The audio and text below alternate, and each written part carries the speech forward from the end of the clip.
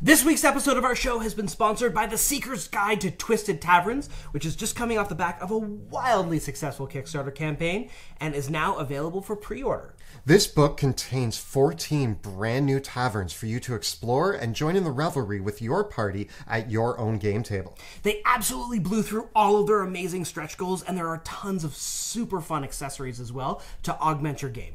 Taverns have been a cornerstone of Dungeons & Dragons campaign, and I feel like we're overdue for a good pub crawl. Some of our amazing friends are working on this project, including Logan from Runesmith here on YouTube, as well as Eldermancy and Ghostfire Games. So make sure to check out the links below to pre-order your copy of Twisted Taverns and get the party started.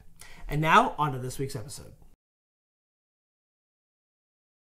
Greetings, my name is Monty Martin. And I'm Kelly McLaughlin, and we are the Dungeon Dudes. Welcome to our channel where we cover everything Dungeons & Dragons, including advice for players and guides for Dungeon Masters. We upload new videos on Tuesdays and Thursdays, so please subscribe to our channel so that you never miss an episode. Today, we're talking about how to play a swashbuckler rogue in Dungeons & Dragons 5th edition. We're going to be looking at their various abilities as well as some build ideas, their tactics, and different feats and options that you might consider when building a swashbuckler. The swashbuckler rogue is a classic fantasy archetype that really fills the fantasy of playing a character with a sharp rapier wit. There's a lot to discuss, so let's get rolling. So I've been playing a swashbuckler rogue for a long time now in our live stream campaign Shadows of DRAKKENHEIM and have been thoroughly enjoying it. Yeah, now we actually had a bit of a back and forth as you were designing Wilhelm over which class you would play with this character. So why did you ultimately decide to go with the swashbuckler rogue? Well, originally I wasn't looking at the rogues because rogues tend to advertise themselves as kind of that sort of criminal or assassin sort of vibe, but the swashbuckler rogue really stood out to me as being able to build on that charisma element and bring to life that fantasy of things that we've seen in popular culture like Zorro or The Princess Bride. Yeah, I think the swashbuckler rogue is a really fantastic option for someone who loves all the skill and guile and cunning of the rogue, but finds that the other archetypes, like the arcane trickster or the assassin and the thief, kind of wear their criminality on their sleeve. Like, that is very much embedded in the flavor and feeling of the subclass. Whereas the swashbuckler rogue is very much a duelist that gets to feel like they are taking their enemies head on and outwitting and outmatching them at every single turn. Whereas the other rogues, I think, rely a little bit more on stealth and subterfuge. The swashbuckler rogue is perfectly capable of going toe-to-toe with their enemies and does not need to hide in the shadows at all. And they will do it confidently and throw out a few good one-liners while they're doing it. Yeah, and I really find that this approach to confronting your enemies head-on, having that sharpened wit, really comes out in all the features of the subclass, because the swashbuckler rogue, in many respects, is quite transformative on how the subclass alters the way the basic rogue plays, and you would be forgiven for playing it in a completely different fashion to any other rogue, although you still get to have all those amazing goodies like sneak attack, cunning action, and a bevy of skill proficiencies and expertises. So let's take a look at what actually is unique about the swashbuckler rogue in the subclass features that we get. Right away, at 3rd level, when you take the swashbuckler subclass, you gain fancy footwork. This simple ability is pretty game-changing for a rogue. If you make a melee attack against a target, you can now move away from that target without provoking opportunity attacks. This enables a swashbuckler rogue to actually have a very hit-and-run style to their melee attacks. Normally, a rogue that wants to get in, stab somebody, and get out is going to use their cunning action to disengage. And depending on your character's movement speed, this might only allow you to move 15 feet in, stab somebody, and then move 15 feet out.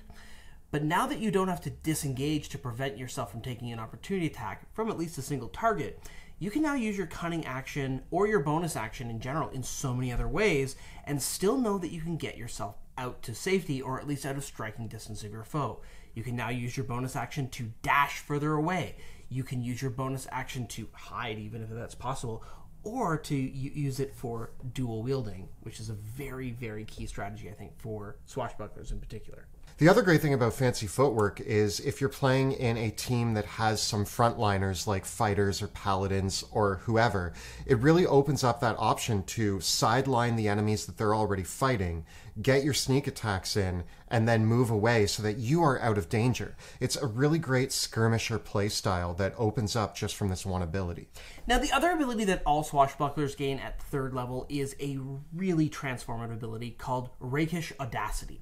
The first part of this ability you could actually be forgiven for missing because this actually lets you add your charisma modifier to your initiative rolls. But the meat of this ability gives you a new way to activate your sneak attack. Normally, rogues either need advantage on their attack roll or they need to have an enemy of the target within 5 feet of their target in order to apply their sneak attack to a successful hit. However, a Swashbuckler rogue can do something slightly different.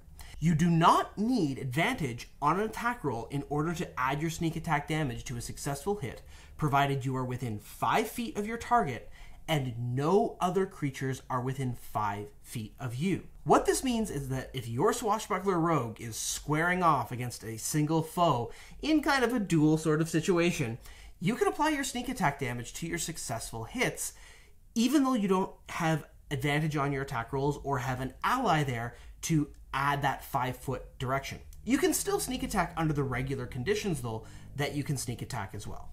2 important things that this opens up for the Swashbuckler rogue. Number 1, it really lets you play that fantasy of the duelist, and you get to call out that enemy on the battlefield, go toe-to-toe with them, and have that epic sword duel. But also, this takes into account battlefield positioning is a major factor for Swashbuckler rogues.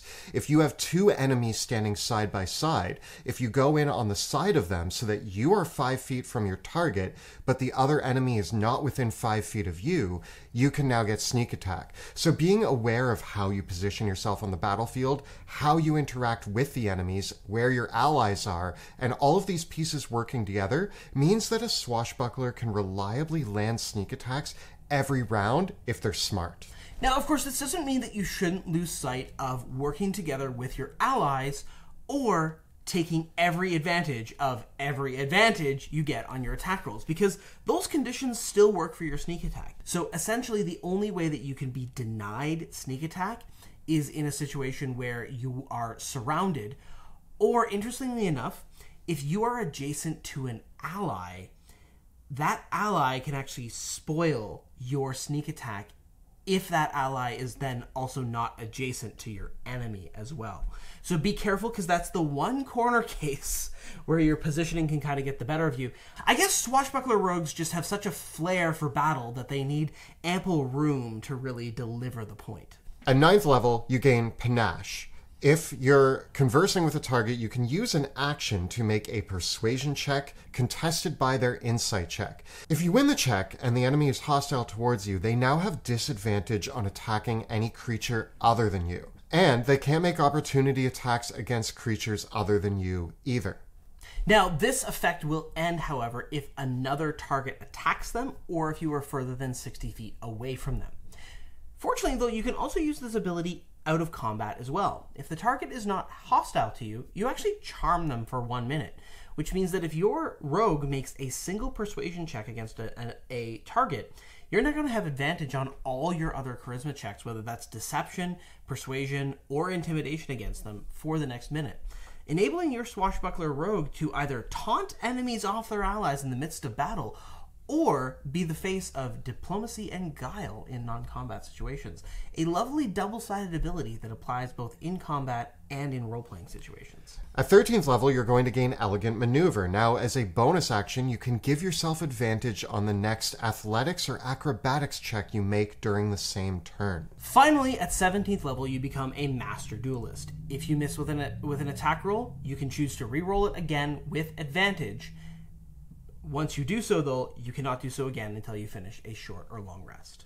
Looking over at the complete package, the Swashbuckler Rogue gains some amazing features very early on, making it a very front-loaded subclass, because I think many of the higher-level abilities are good, but I could take or leave them, which means we might even consider multi-classing with our Swashbuckler Rogues. Also, I think that we've got a pretty clear focus on making melee weapon attacks, because our Rakish Audacity is giving us a way to sneak attack only with attacks made within 5 feet.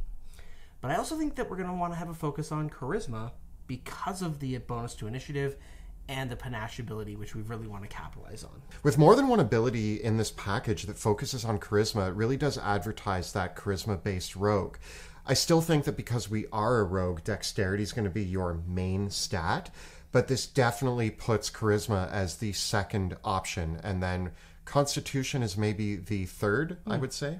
So we normally use a custom array of 17, 15, 13, 12, 10, 8. Where would you put your ability scores with your rogue? I put 17 into dexterity, 15 into charisma, and 13 into constitution. Now, I will say that one of the lessons I have learned is, yes, I'm very charismatic and I'm good with a rapier, but I go down pretty quick with my squishy rogue, who has less hit points in our campaign than the fighter or the warlock.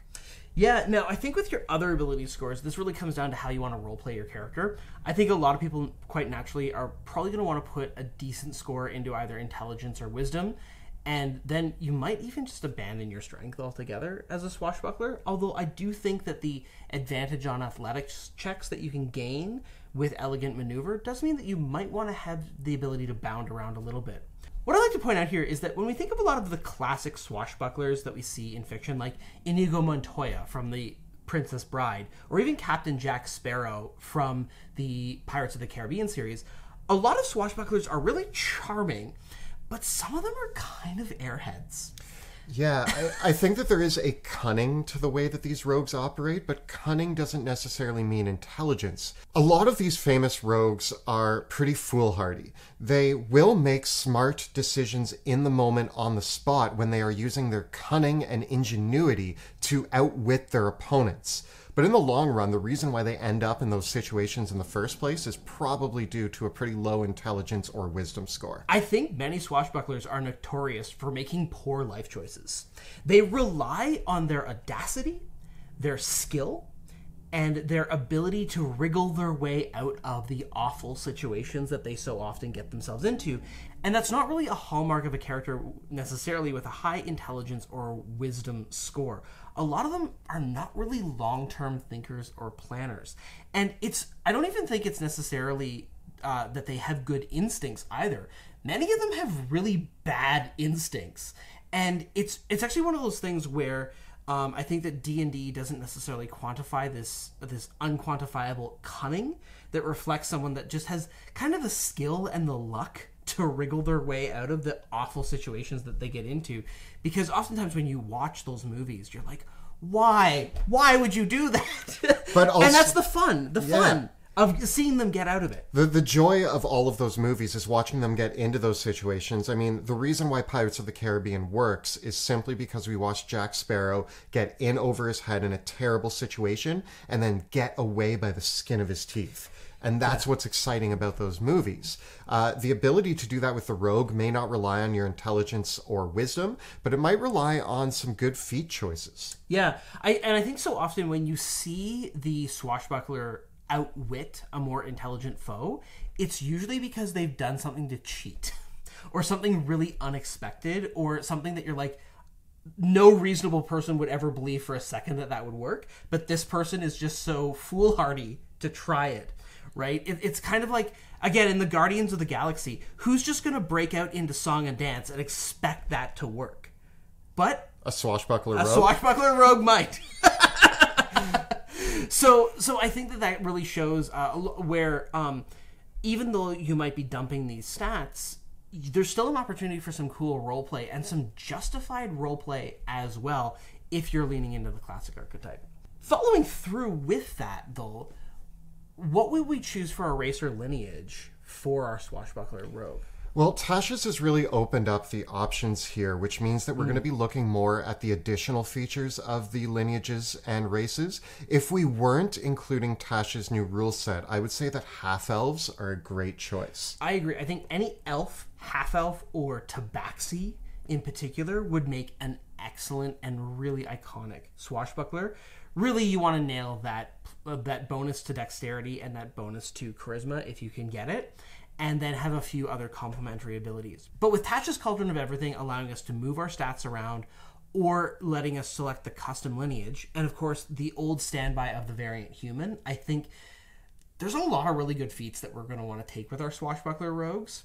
And so the variant human and the custom lineage really do stand out because they're going to allow us to do some of these cool build options. We'll get into what those feats are in just a moment, but I do think if I was building a Swashbuckler, I'd be tempted by either the variant human or the custom lineage. Yeah, I went with a variant human, and that was so that I could take a feat right out the gate, which we're going to see there's a lot of good feat choices that present different build options. I also do want to bring in here that if we are looking at the additional features that some of the lineages offer, when we look at tieflings or dark elves, these actually present a really interesting option because both of them have the option of laying down darkness.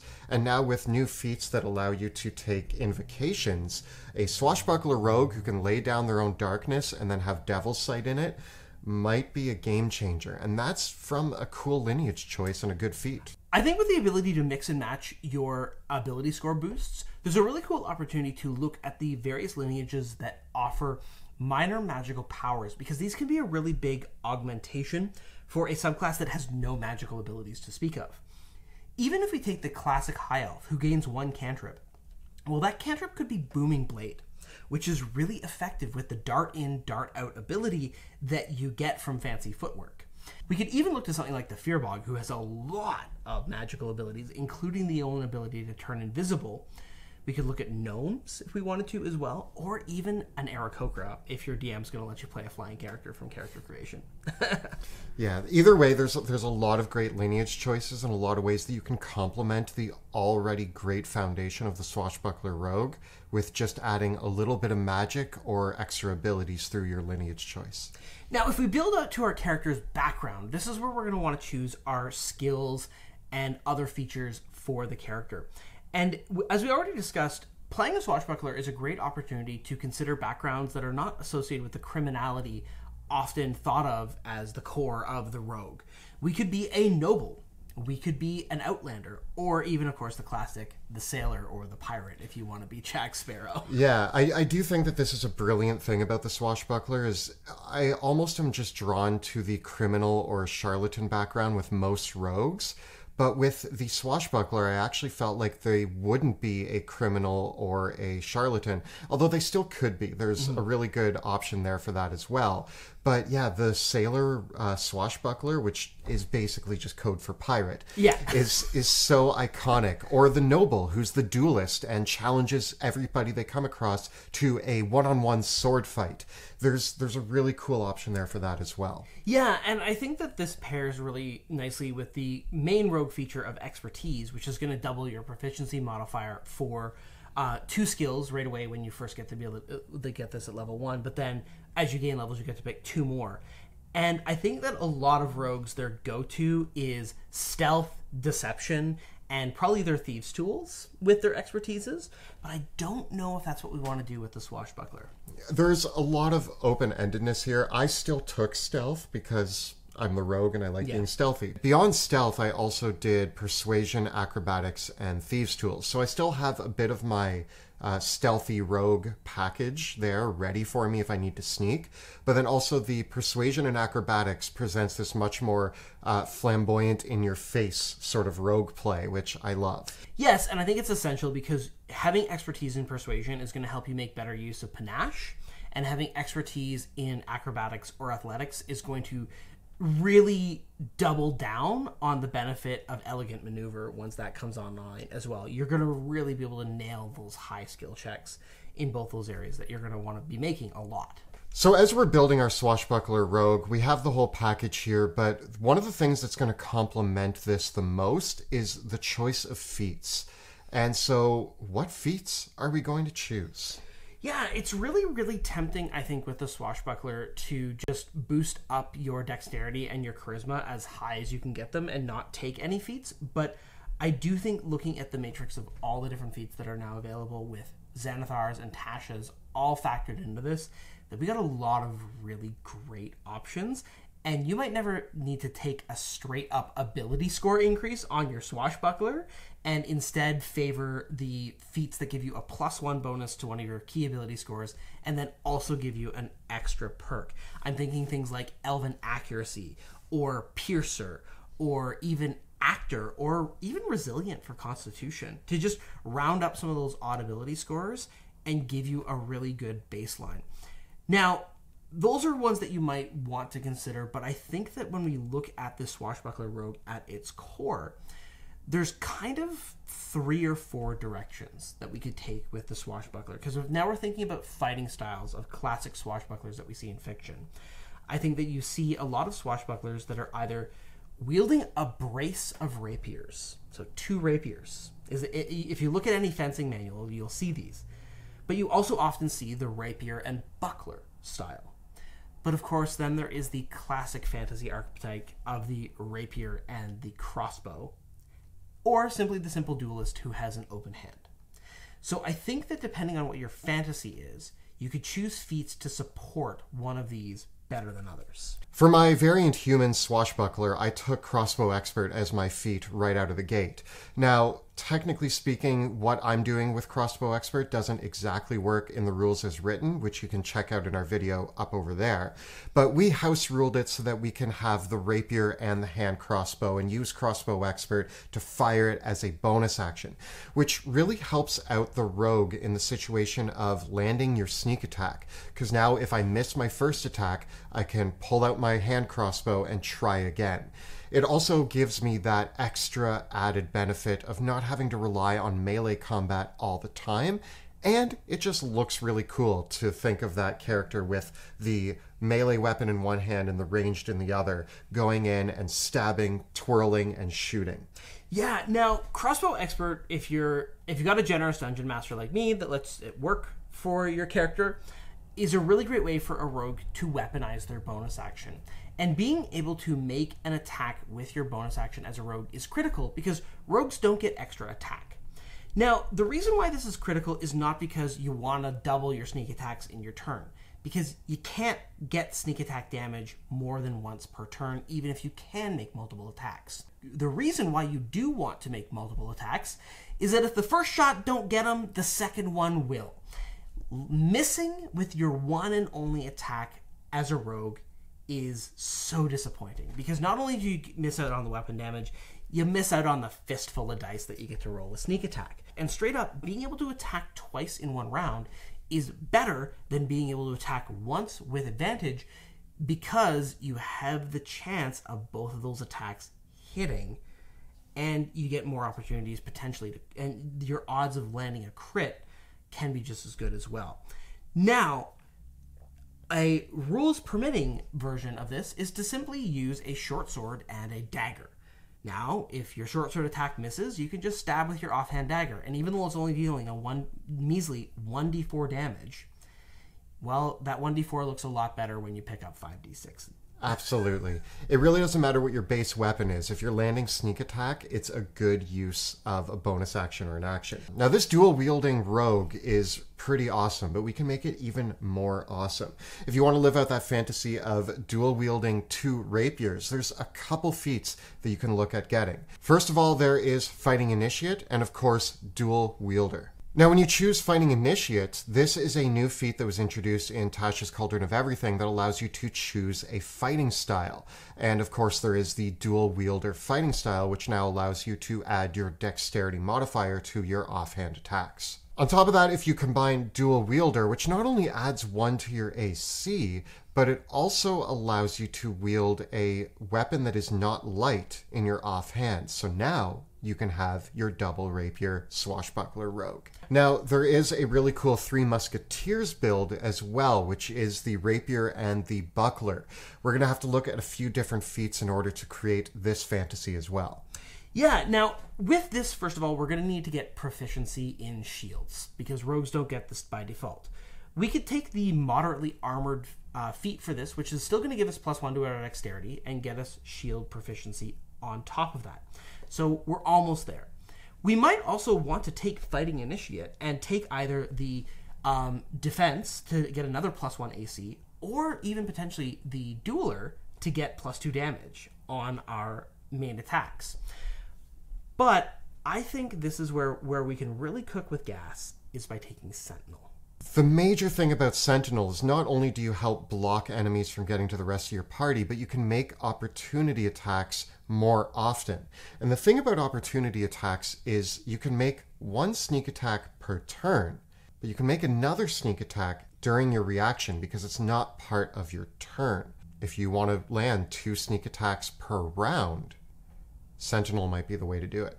Now, we can also boost up the rogue's defenses a little bit more. There is a feat called Defensive Duelist that allows the rogue to use their reaction to increase their AC by an amount equal to their proficiency modifier. So you can kind of create this no-win situation where if your enemy does attack one of your allies, you are going to brutally stab them with sneak attack, but if they attack you, you can boost your own AC up with Defensive Duelist. If Defensive Duelist is not going to be enough to save your hide, you still have the rogue's Uncanny Dodge to fall back on. This actually makes a pretty beefy rogue that can stand up within the front lines with the fighters and paladins. You still might want to be a little bit of a skirmisher, but there's a lot that you can do here, and you can boost up your AC and have pretty decent AC to start. Now, we could really go a little bit further with this as well by adding the Shield Master feat on top of this, which now lets us bash somebody with our shield as a bonus action after we attack. It doesn't do any damage, but we can use it to shove them or knock them prone. And if you are now going up to them, taunting them with panache, attacking them, knocking them prone, moving away, you've got a pretty disabled enemy there. Like, they have to now spend half their movement to get up. They might not be able to get to you. They're going to have so many problems if they do attack any of your allies. It can really be a no-win situation here. And the rogue really gets to feel like they are outplaying their enemies like this. Now, an alternative build to the ones that we've mentioned, if you wanted to go a little bit more magic-y, would be to take something like Magic Initiate, which could give you something like Booming Blade and Find Familiar. Find Familiar will help you reliably have advantage on your attacks, making sure you can land those sneak attacks. And Booming Blade, again, with that moving in, moving out, can be really, really helpful.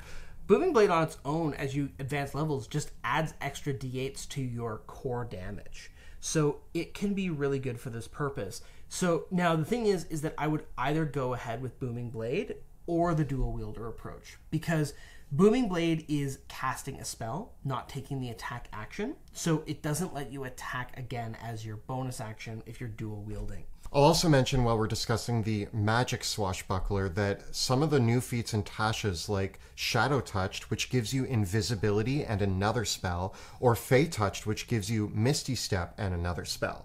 Both have great options for the spells that you can take, and both, at their core, already complement what you want your rogue to be doing. Misty Step and invisibility are both pretty awesome on a rogue. Swashbucklers are known for their luck, so this is, I think, one of the clear cases where you would be forgiven for taking the lucky feat. Just don't forget to use your luck points, Kelly. I will try. Yeah, as long as you remember to use the luck points. This goes back to our earlier conversation where even if you have a low intelligence and wisdom, but you want to play up that cunning of your rogue, lucky doesn't need to be luck. It could be just your character's cunning coming into action. I do think that the Swashbuckler Rogue is the closest you can actually get to the vibe that a bard gives off. But the difference is that a lot of people don't necessarily want to play into the magical nature of a bard. So being able to bring that charisma, wit, and cunning into a melee-focused character is really interesting. And I think overall, the Swashbuckler presents a new way to play a rogue that is really, really fun and fills out a large gap that we had in the fantasy of what a rogue can be. Yeah, I think this is one of the strongest rogue archetypes out there, barring perhaps the Arcane Trickster. The ability to land your sneak attacks more reliably and have all this battlefield mobility, but then such a diversity of actual different build options of how you can choose your weapons and your strategies and your different feats.